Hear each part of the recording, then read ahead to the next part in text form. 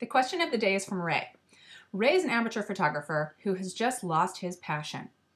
He, in short order, had a model no-show, then he had photos rejected on a stock photography website, and then he tried to go camera shopping, but got all confused as to all the choices that are out there.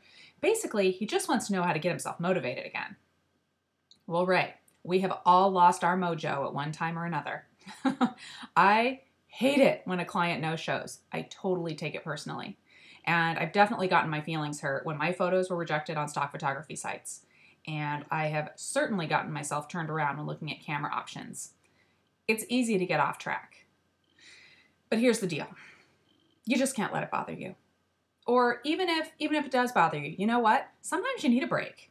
I mean, I realize that's not exactly a genius answer, but you know what? It's okay. It's okay when you lose your motivation. Take a little time. Take a week. Take a month. However long you want. And then just take your gear back out and play with it. I don't know, go to the park or the zoo or, I don't know, wherever you like to take photos and just allow yourself to fall back in love with it. With regard to the camera options, though, take your time. It's easy to get turned around, like I said before. Consult the internet before you head out to the store and to play with the cameras.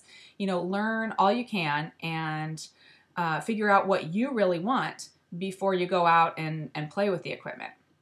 And of course, if you have any questions, feel free to ask me. Anyway, like I said, it's easy to lose your mojo, but just take some time or just, get some perspective. And I'm rooting for you, Ray.